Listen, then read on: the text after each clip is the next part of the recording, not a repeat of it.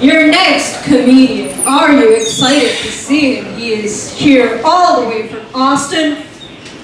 Yeah. Are you excited? Yeah! You should be more excited. He's an extremely funny man, a personal favorite of mine, and he's amazing. Please put your hands together for Blake Midgette! Thank you very much. I didn't know I was anybody's favorite. See, I hope I get to card somebody. Sorry. How's everybody? That's great. Put your hands together for everybody you've seen tonight. Got that out of the way. Silver, nice to see you again, sir. Seen a bunch of old friends here this evening. And Sean Worley has bought me the grossest shot I've ever taken in my life. So I throw up on stage. You guys can all autograph it. Cast it in bronze. We'll keep it on the floor. This place stays in business for another 2 years. And I went to bed. Sorry, I just found out that Willem Dafoe wasn't gay. My mind is blown right now. But you guys are a pretty good-looking audience. Fairly well groomed. Imagine some of you shave your balls, maybe? We get a show of hands for ball shaving? I knew that. Oh, I can't shave my balls. I did once. I got dumped. I'm like, well, maybe if I shave my dick, I'll feel better. And that is, if you look like me, it's a bad move. Like, this man, I'm sure his dick looks like it's carved out of marble. My crotch looked like somebody made like a fake dick and balls with like a Play-Doh Fun Factory. It was a very humbling experience. I just turned 35 this week. Yeah. Next milestone, stroke.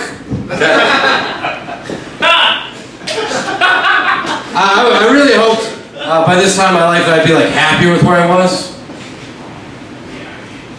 I'm not, because I still have dreams. I'm still working towards them, which is beautiful. But like by the time my grandfather was my age, that man had won a world war and raised 2 children. I myself remain childless and have yet to complete the Fire in the Hole challenge at the Pluckers Wing Factory in Austin. It's shameful. I even think about it for motivation when I'm up there. You know, him as a young man, storming the beach at Okinawa into a hail of Japanese gunfire with no regard for his own personal safety.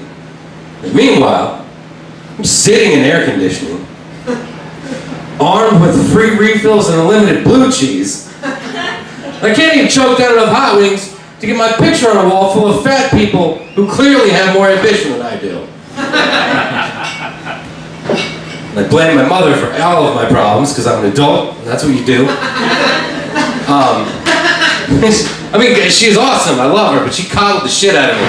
My mom never was like, hey man, you gotta be ready for life, because it's gonna take advantage of you, and if you let them, people will fuck you in the ass, in jail, or at work.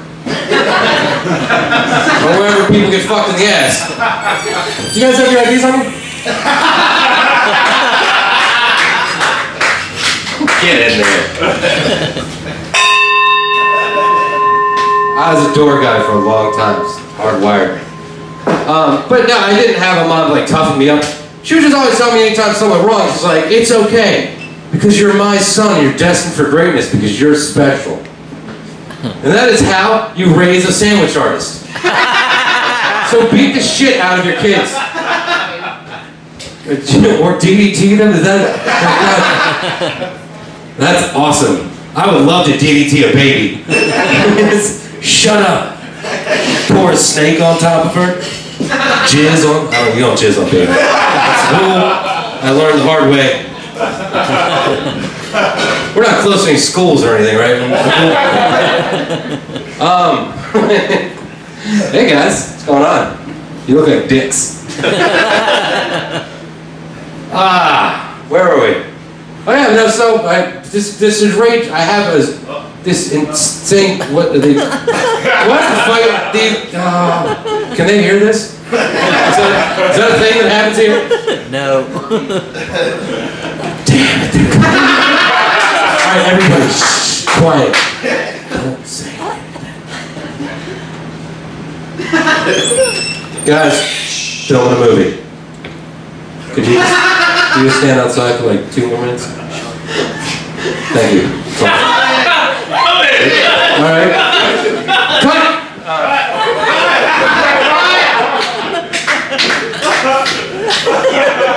Oh yeah, I have a ridiculous sense of entitlement, no work ethic at all.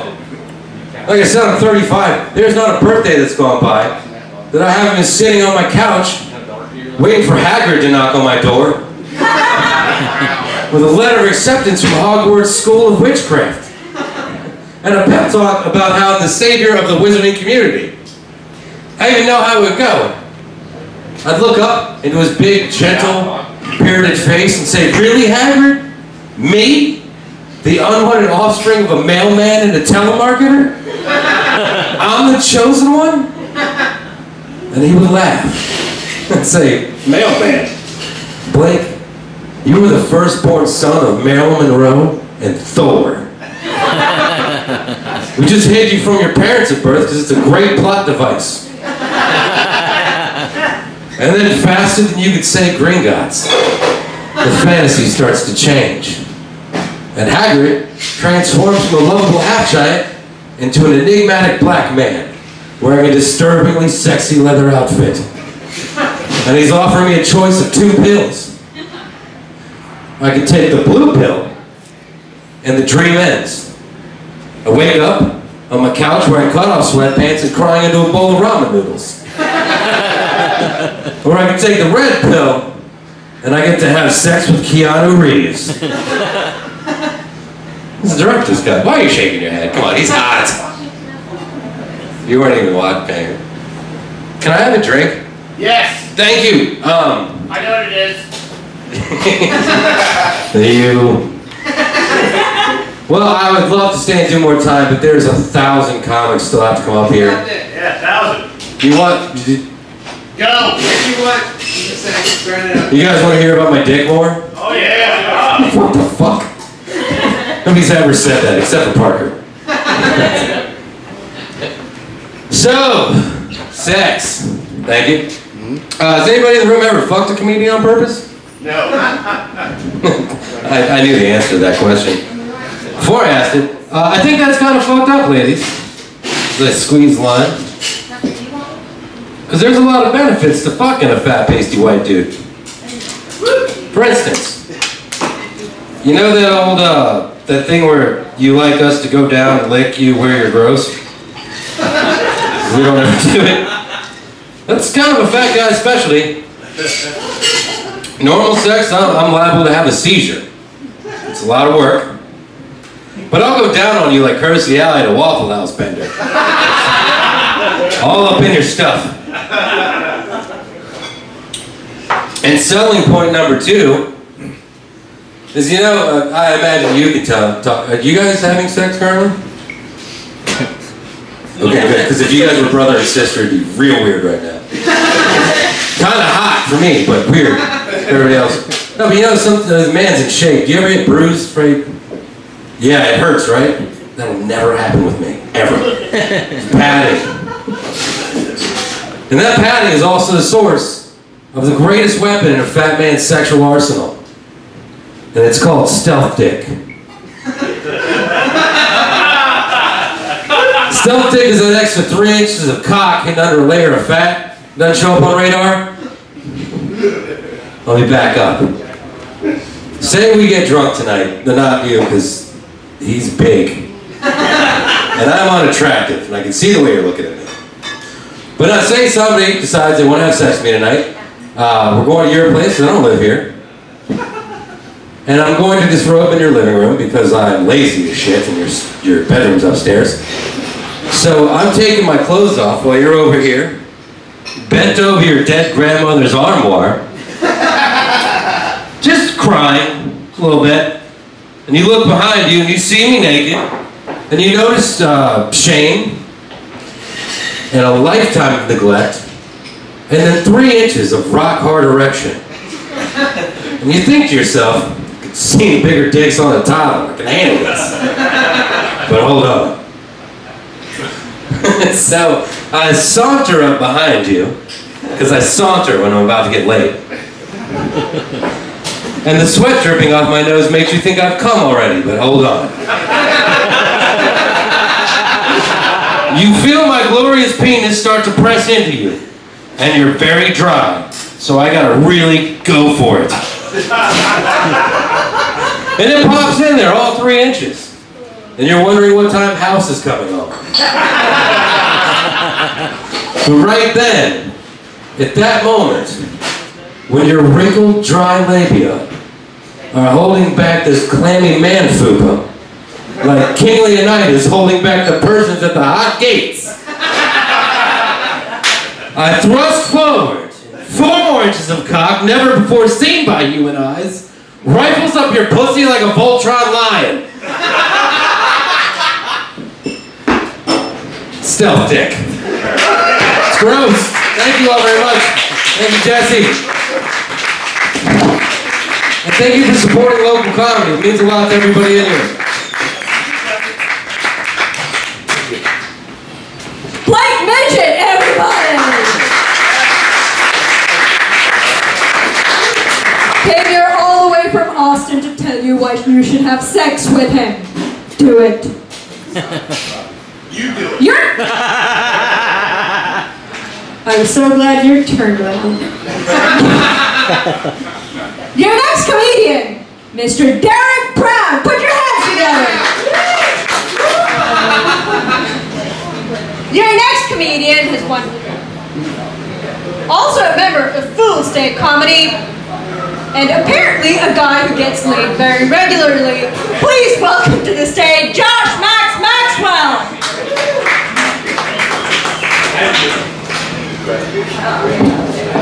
Thank you very much, Rahmani. I appreciate it. That is not true. That's a bold-faced lie. It's not regular. I turn her down on numerous occasions. It just gets incessant. Sometimes a man just wants to take a shower with someone else and then leave. You know, that's how it goes. And sometimes that shower has got to be brief. I'm not saying that I'm always brief. I'm not saying I'm not. But it's one of those things where, like, it's not built for two to be comfortable. Sex in a shower is an awkward thing to have. Am I right? Yes. That's definitive, isn't it? Jacob's like, yes, I've done the math. It's very hard. You like large girls, so I can imagine that those numbers are skewed. Picking up large girls, picking up women in general. Let's talk about that for just a second, because that's on the top of my head. I found that people lately at like the bars and stuff have been using this new type of game, and that is the lack of game. That seems to be what sells a lot. You go up and you talk to a woman, and you're like, listen, I don't really have any like good lines, and I don't really, align myself with any group of people.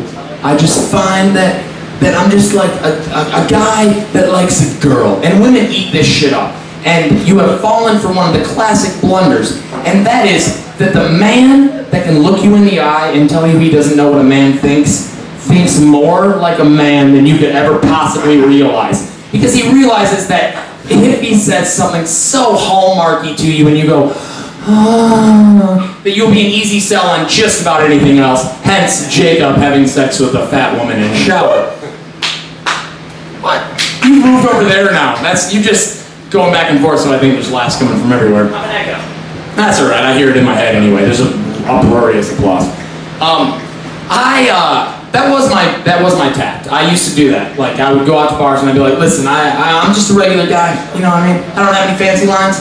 I think you're great. I think you're cool. I think we should get to know each other better. And then it would backfire because she would come at me with like, yeah, well, it was a nice time. I got to know you better. I don't really like you. You're not my type of guy. And then I would say something like, oh, but baby, you haven't seen the rest of it, which is the worst tagline you can possibly tack on. Yeah, that's just bad. Let's just quit that shit. So anyway, I ended up winning her over at the very end because I did the regular guy shit. And so I'm one of those dudes that I've decided to attack life like head on, all right? You know, I feel like if you fear something, immersion therapy. You're scared of snakes, you go on like one of those Fear Factor shows and you dive into a whole bed of them. So I'm afraid of growing up. Not terrified of it, but it just sounds like shit, and I don't want to do it. But I realize that like I'm looking older and older as the days go by, and I need to find someone to just stick it out with me until I die. So I've decided to just headlong into the fray. Met this girl, we were dating for like maybe 2 or 3 days. I decided I'd move in with her. Yeah, but it gets better. She's got a kid. He's like 7 years old. So I'm just establishing that like, hey, I'm an adult. We're not always gonna play video games together. No, trust me, when she's not around, we'll play video games together.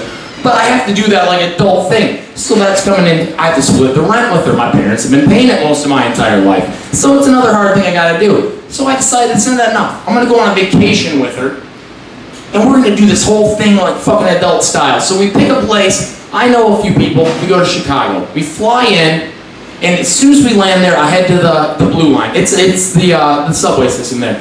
And she immediately starts screaming and yelling about how she's not gonna be caught dead on that subway system when we can just rent a car. And I started thinking like, okay, first of all, I thought we were gonna do this shit together. And there's no better way to spend a vacation than huddled tightly on a scary-ass subway.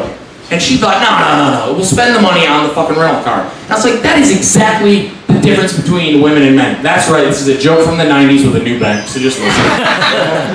Men and women differ, and it's just on how you get there. It's not the destination, it's how you get there. And men are like subways. The best things we have, we keep down, deep down. Doesn't matter what kind of crazy shit's on, we're like the backbone. We'll get you there eventually. Women, they're like rental cars, all right? Like, when you first meet them, the prettiest ones always have the most mileage. No one clues you in that the guy that had it before really fucked it up. And then eventually it breaks down, you gotta make all these frustrated phone calls and everything. People are passing by, you gotta wave them on like, no, don't worry, man, I got it under control. Yeah, so what I'm saying is, don't go on vacation to Chicago with a woman that you have just met, because it will end up ending in one of those kind of arguments where you just keep screaming the same thing over and over again while she bitches after everything under the sun, and you immediately imagine that you have won her over with that argument. She will punch you in the face, and this is what happens. You keep screaming and yelling, I see the light, don't worry, Brookmani, I'm getting off here in a second. I'm just looking for a punchline in the middle of this rant. It's in there somewhere, I'm telling you, it's a diamond in the rough. So she punches me in the face after all this arguing. And if you do that to a man, this is what you get. This face right here. Which is a mixture of shock, anger, and amusement. Shock because you just hit me. Out of nowhere. Anger because you hit me in the face. And amusement because you're a girl. Alright? Okay, that sounds like the hatred of women staring at me. Can't see past this light, but I'm going to take that as a sign that I need to get off. You guys have been spectacular. Thank you very much.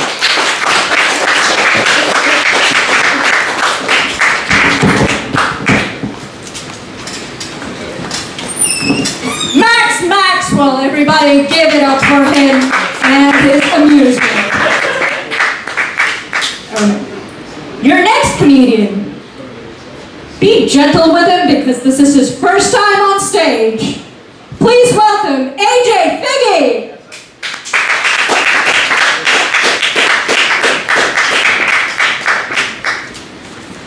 All right, I'm going to do the best I can. Thank you all for your future compassion. So I was walking down the street the other day, and there's this guy. He had a few enormous bags of peas. He was really struggling with them. And I went up to him, I'm like, hey man, you want some help? And he looks at me and he's all hesitant, and it seemed like he just didn't, he didn't want to... Closer to mic. Thanks. It seems like he didn't want to allow my help because I was a total stranger. So I looked at him, I'm like, look man, I'm just trying to help. Speak now or forever hold your peas.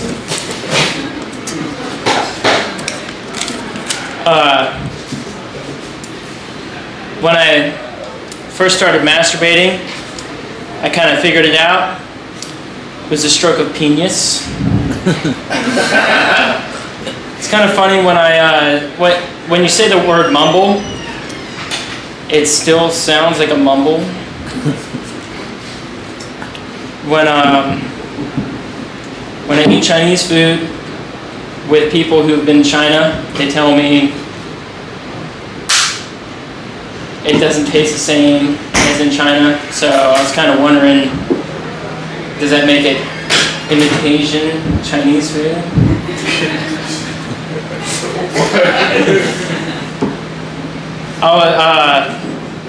Jesus, he was crucified, you know, they nailed holes all over the place and everything.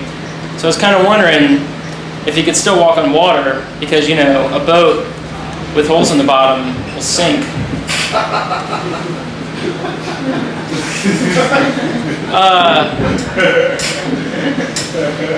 I don't use Italian dressing or French dressing on my salads, but I'm a real American. I use ketchup instead. You know how they call a flock of sheep a flock, or a gaggle of geese a gaggle? So a bunch of gay men together, I guess, wouldn't that be called a faggle?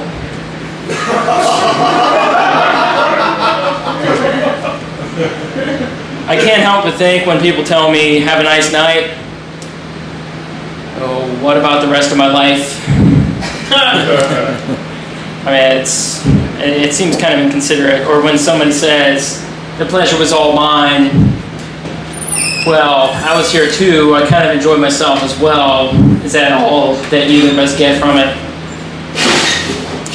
Or when somebody says, I enjoyed myself, didn't you enjoy me too? I was here. Doesn't seem like you guys are, but I'm doing the best I can. Thank you guys for cutting me some slack.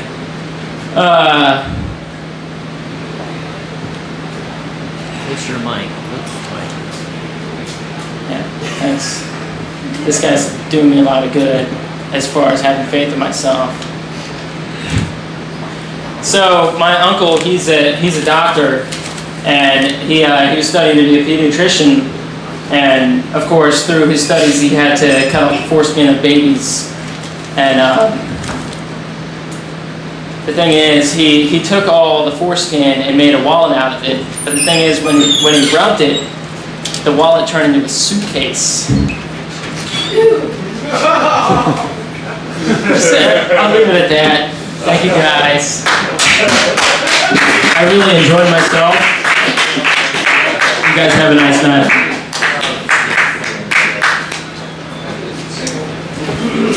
Give it up for AJ Fiege, everybody, for having the courage to come up and find you.